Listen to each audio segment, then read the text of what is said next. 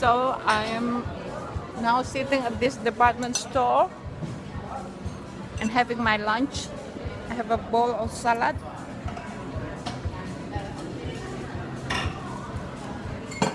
mixed salad with tuna and mozzarella for lunch. So I can just chill out here until it's less hot, and then I go to the cemetery.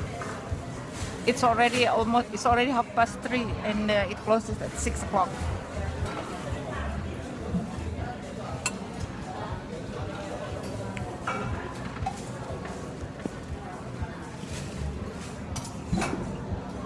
Sitting in the middle of the ground floor of this electronics shop.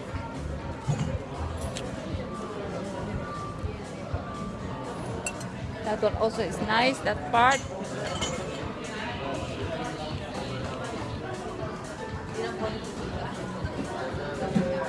And I'm sitting at the bar.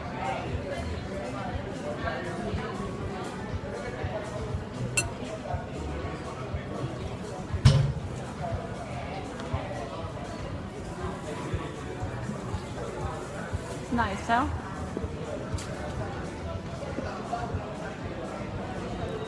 It's a nice chandelier.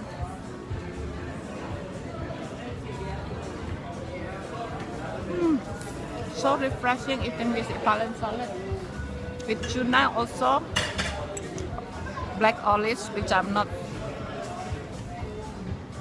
a fan of olives, but I love the tuna here in Italy. When we were living in England, my God, I bought the tuna, the one in the can, in the tin. Oh, no taste whatsoever, but in Italy it's the best.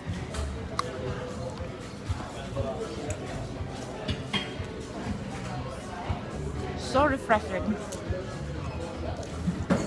and so tasty, yet so simple. You are keeping me company because I don't like to eat alone, to tell the truth. Already I don't like to eat alone at home, let alone eating in public alone by myself, but I have no choice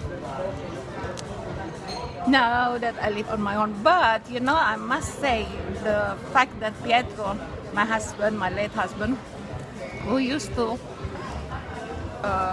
go overseas for his job, that actually it trained me to stay by myself, you know, many a time.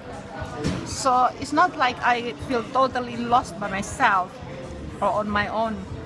I'm okay. Of course, I miss somebody, you know, who's waiting somewhere, who I know is, you know, can call me every day like he did.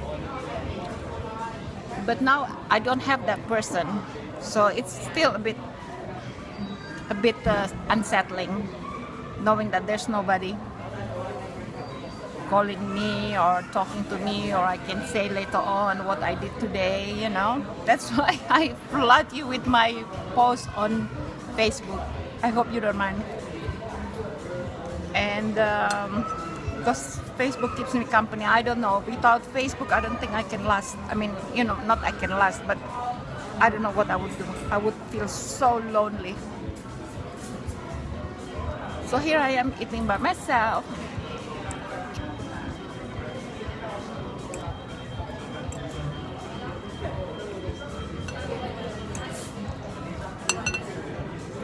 So I'll talk to you again later, okay? A dopo, or till later. Bye.